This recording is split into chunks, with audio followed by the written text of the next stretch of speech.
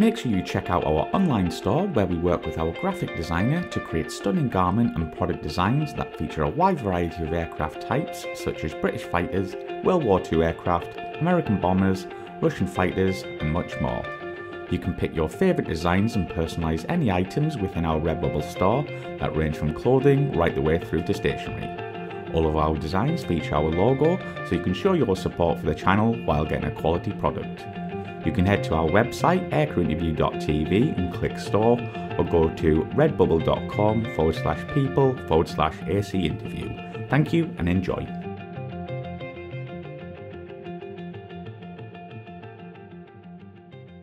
So Duke, when did you first become interested in aviation? Well, I think it was the first memory I have of aircraft is from when I was like 10 or something. I had a friend that was really into drawing aircraft, and he drew a lot of Viggens from just the silhouettes from the side for some reason. I don't know why. I mean, it's a very old memory. So, and I suck at a lot of things, but I suck extra much at drawing. But so I don't know why I drew at all. But I drew a lot of aircraft at the time, so I knew how the Viggen looked like. So, and I think that always made me, when I saw a Viggen fly overhead, which they did occasionally in Sweden, I kind of, whoa, wow, that's an aircraft, and that's cool. It sounds cool and everything. Yeah. But then, didn't think much about it until I was a conscript in the army. And then it was kind of I've always been interested in being a fighter pilot, maybe, and probably just want to see, can I be a fighter pilot? I mean, can I do all the tests? And there was a lot of rumors going around. When you were a conscript, well, you have to be like Einstein, and you have to be fit like an Olympic runner and everything. But of course it wasn't like that. But so I wanted to try. So when I came there, I didn't know much about the Air Force at all, but I did the test and I got in. So yeah, that's it. So what year did you actually join the Air Force? I joined the Air Force in '95, in the middle of '95, I think it was September or something. Mm-hmm. And then it was a couple of months that we did with all parts of the Air Force, the technicians and everything. And then in January '96, I started flying. Awesome. So let's talk about some of the aircraft you started training on, which I think is it the SK-60? Was that like you went straight to jets, didn't you? Yes, in Sweden we go straight to jets. Maybe 10, 15 years before that, we had a period we started with propellers. But then since the mid 80s, I think, we went straight to the jets. And the SK-60, as you said, it's called the Saab 105 as well. It's a really old aircraft. I think it was built in the late 60s or something. Or at least it was. That's when it was drawn. So what would you like to fly? Well, it's a straight wing aircraft, so it cuts very well through the air. It has, at least when I started, the engines they kind of made a lot of noise, but they didn't make a lot of power. So it was, and they had a terrible lag. It was like when you try to get some power, it took a couple of seconds before you actually got it. So oh wow, okay. Yeah, so it was really hard to fly, really close formation with it, because you have to almost be psychic. You have to know what the other guys are going to do before they do it. So that was quite special about that aircraft. And of course, it's really old, so it's just analog gauges. So yeah, of course. Yeah. So what kind of training would you be flying in the SK-60? Is it formation, or were you practicing air-to-air, air-to-ground at this time? Well, the basic training was 2 years, you can say. The first year is more basic training. You learn how to fly the aircraft. The first couple, maybe 25 sorties or so, you basically learn how to land and start. After 25 hours, I think it was, then you can fly for yourself. It's a side-by-side aircraft, so for the first 25, you had a teacher next to you. Mm-hmm. And then you had approximately every second sortie you did with a teacher on the right, and the other sorties you did on yourself, then by yourself. So the first year was about that. You had some close formation flying in the first year, and well, basically learn how to handle the aircraft in all situations.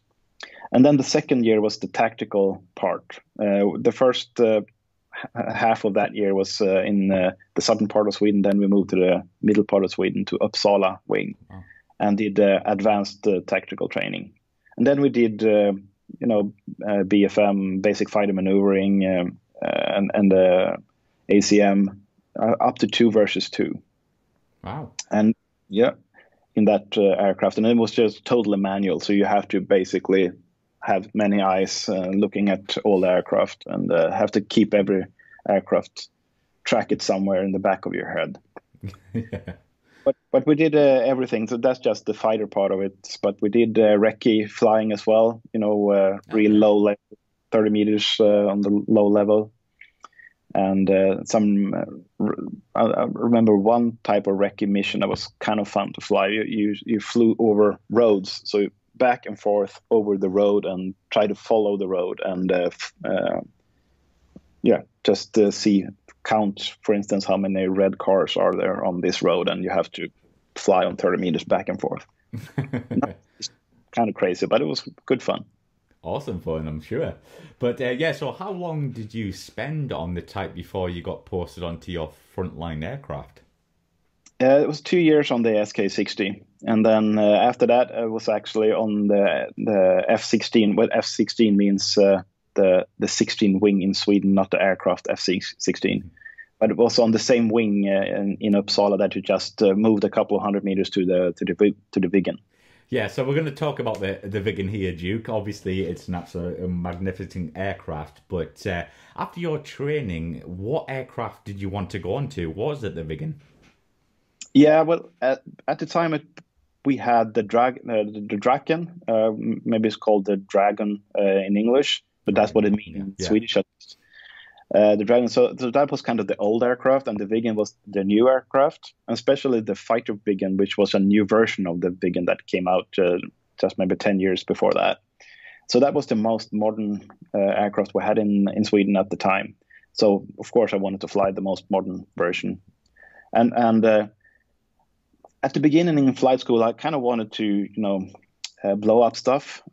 So I wanted to go to the strike Viggen, but then the other guys explained to me, thankfully put me straight. So I actually wanted to go into the fighter Viggen instead. So. Absolutely. So what were your first thoughts in the Viggen? Like when you got up close, like it must have been like, wow, this is amazing.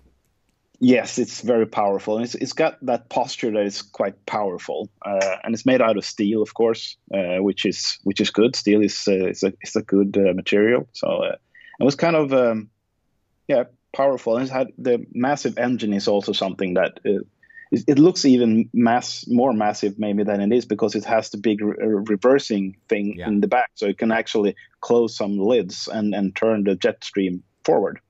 So that kind of makes it a big part. And I think that single thing just weighs 1 ton. So 1,000 kilos, just that thing. So it's really that's a thing that really stands out with the Viggen. Yeah, so let's talk about your ground training on the aircraft. What was it like, and did you have simulators at the time? We had simulators, and they were quite good. They were even moving simulators, but we kind of usually turn that moving thing off because it made you mostly kind of sick. So it was good fun to try a couple of times, but you still want the feedback from how much G's you pull. So you still connect your G suit to the simulator, so you get the pressure in the G suit. So that's how you know how many G's you're pulling. And that's enough. And the simulator was really good. It felt almost like flying without the acceleration. Yeah.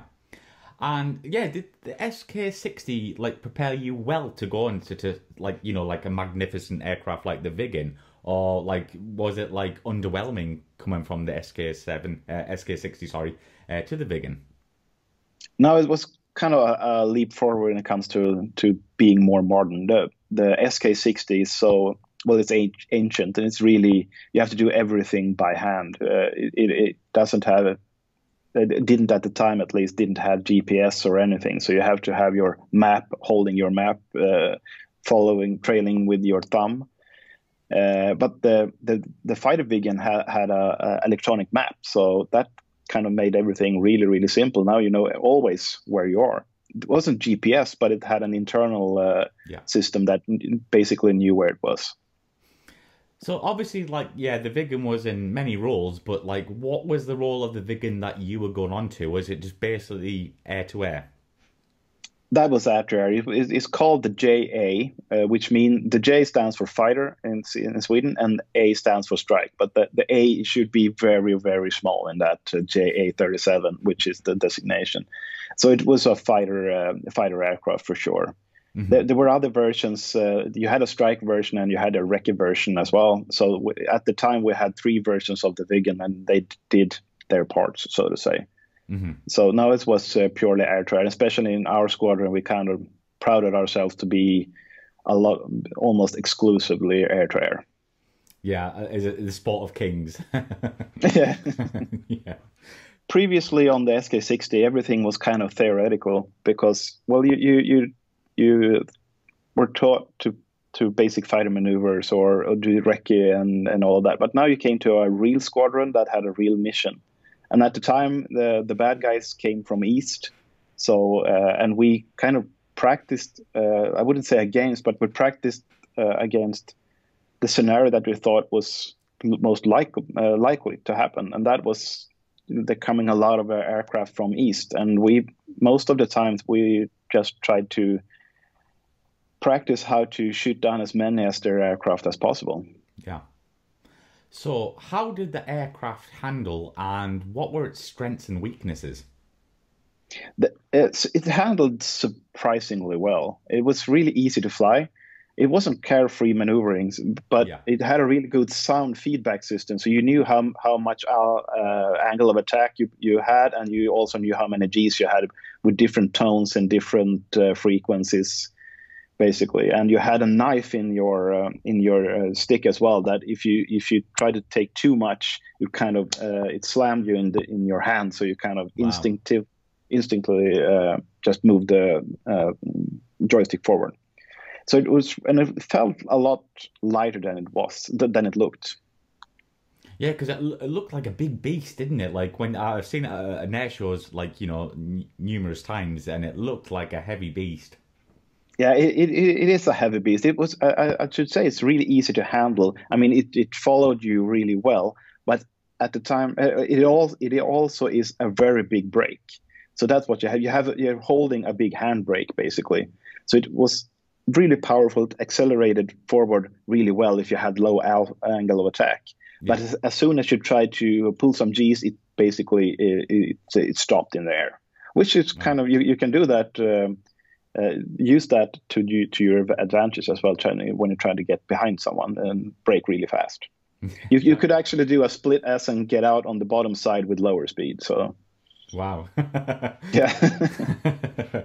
So let's talk about the cockpit. What was that environment like for you as a pilot? Was it a comfortable cockpit? Yeah, it was really good. It had still, I mean, at the time, it was, drawn in the mid 80s or so it had a lot of analog gauges, but it had a big, I think it was 8x6 inch screen. It was vector based and just one color, but I mean it showed all the important stuff. And we also had a fighter link on that one, a 4x4 fighter link, and was really fast, so you could see all your other aircraft in your group, and it took maybe a second or so you can see when they're turning and what they have locked on, and so on. And then you also could get from the fighter controller, they could send you a lot of information, who you're gonna go and launch against and everything. So it had a really good system, well thought through system. Yeah, that seems quite advanced for the. I'm guessing because I think you was it 95 you went on to the Viggen. That seems to be quite advanced for that time. Oh yeah, we were way ahead when it came to links at the time, and that was. I don't think maybe they had Link 16 at the time, but it was definitely not as fast. Not even now. I think Link 16 is as fast as our fighter link was at the time. Yeah. So, what was your first frontline squadron, and where were you based? That was my first frontline squadron, the F-16 wing in Uppsala. So I kind of was supposed to just do the conversion training to the Viggen there, but and then go north into Sweden to Östersund. But then they asked us if we could, well, humbly, can you rethink your decision and stay in the Uppsala wing instead? And I was late 20s, and staying close to Stockholm was kind of a yay. Absolutely. I can stay. I can see. Yeah, I'll be fine. Yeah. Yeah. So yeah, what kind of weapons or munitions on your squadron could the Viggen carry at the time? It could a later version. Not when I started. This just could have this. I think it's called the Sky Flash. Not jogging my old memories here, but it was an air-to-air missile. It was short range, I guess, with today's distances. But it was okay at the time. But we were massively underpowered when it compared to the flankers on the east side. So we basically had to be maybe 3 against 1 flanker in order to take them on. But in a later version of the fighter Viggen, we got the AMRAAM, so then it was kind of even. Yeah, exactly. Yeah, and we're going to get onto this here, Duke, because it's one of our viewers' favourite questions. How did the Viggen fare in DACT ACM against the types of the time? Well, I wish I really could answer that, but at the time in Sweden was really kind of, I would say, isolated, because we were without any. We're not part of NATO, and and we kind of kept to ourselves. Right. So we didn't have a lot of DACT exercises at the time, and I with a Viggen I haven't flown against any other aircraft, though I have flown against the Gripen, because the later part of my Viggen experience overlapped with Sweden having the Gripen. Yeah. And the Gripen is kind of similar to the F-16, and I can say that unfortunately the Viggen versus the Gripen, though the Viggen didn't stand much of a chance when it comes to, at least when it came to at least when it came to the BFM, or the ACM. We did have one thing though, because we still had the fighter link, the 4x4 fighter link for the group, which the first versions of the Gripen didn't have. So that was kind of an advantage we had. We could actually be better at BVR, beyond visual range combat, especially with the aircraft that didn't have the fighter link at the start. The Viggen pilots at the time were of course a lot better than the Gripen pilots. So even though they had a better aircraft, we could sometimes win against them because we just were better pilots, we thought, or so does every fighter pilot think, I think. Absolutely. And I forgot to show you this when I was in Sweden. Just like, this is off like script here, Duke. But I got given this when I interviewed the pilot. And if you can see that bit, like, is that silver? Does that mean 1,000 hours? I can't remember. Like, but I think that. I think that's less than 1,000 hours. It's gold when you come over 1,000 hours. I think. Right. Okay. It's golden. Right. Yeah. That patch is for. We had a different patch for the fighter Viggen. It looks almost the same, but some lines are just a little bit different. So that was the general Viggen patch, and then we had a fighter Viggen patch as well. Yeah, and I've noticed like same with Viggen pilots, Gripen pilots. They seem to wear it that way. Is that correct? Down. Yeah, I wore it that way. Why is that? Just like on a side note here. I don't know. I guess someone started wearing it like that, and so that was just a thing. Yeah. yeah. So So how often would you fly in the Viggen each week? We had approximately 140 hours per year, and the sortie was. We have had a big advantage because we were really close to our exercise area. So basically, 5 minutes after takeoff, it was fight on, and then we could fight and then just go home. So we had a lot of meat, so to say, in the exercise. So, but about 140 hours, at least in the late 90s, and then the flying time, unfortunately, was reduced over the years because of money problems and so on. Of course. Yeah. But then all sorties were about, I think the average sortie time is 45 minutes. So I guess that translates to about 200 sorties per year. And so it felt like you flew 1 or 2 sorties per day, basically. Pretty cool. Yeah. And next question, you probably have like so many stories here, Duke, but can you share maybe a memorable story that sticks out in your mind flying the Viggen? Yeah, I think the one that I usually come to think about is the flight where we're out in the sea east of Sweden, and we've actually did some, I think it was ACM, and I got, for some reason, I got a bit of maybe 20-30% extra fuel left. So I thought, and the other guys were going home, and I stayed a little bit, and well, this was getting boring. So, well, I'll try to see what kind of speed I can get up into, because for the sortie I was allowed to go supersonic. Oh wow! So well, let's try that, and so I full afterburner, and it was just accelerating like crazy. And some aircraft, they were a bit different, but this aircraft was maybe just been in for service or something, because the Mach just kept on coming, and I was like, well, this is fast, and it was 1.5, 1.6. And I kind of got, I think, a little bit, focused on the Mach meter, because suddenly I find myself almost over the Stockholm archipelago. Wow. And it was like, I think it was 1.86 or something. And I like, wow, this is, now I really have to, I'm really moving. And this is, even though I was so above 10,000 meters or 30,000 feet, it could kind of make a big bang. So someone. Exactly. And so I started braking, and at the time you can't pull too many Gs, because it was kind of limited, because of when you go really high supersonic with the Viggen, it was kind of limited because of, powers to the ailerons. So I didn't get my speed down as I had planned to. So I was kind of way too fast in over land. And I thought, when I was landing, I thought, well, I'm going to get at least fired. If I'm not going to jail, that would be good, because I've probably broken every window, in the Swedish archipelago. Yeah. And so I went in, and I kind of like a dog crawled into a corner or something. I felt like ashamed, and not one single phone call. Really? Which was like, yeah, I guess there was some kind of inversion or something, or with the weather. I don't know why, but not a single call, and nobody noticed. And I didn't do anything formally wrong. It was just probably I was quite close to land, but not over land at the time. So yeah, it was lucky. Yeah. What a story. I mean, me being a nav geek, I would have loved to hear that, like, sonic boom. But yeah, there's people might have complained, but you got lucky there, Duke, I'm sure. Yeah, I was really lucky.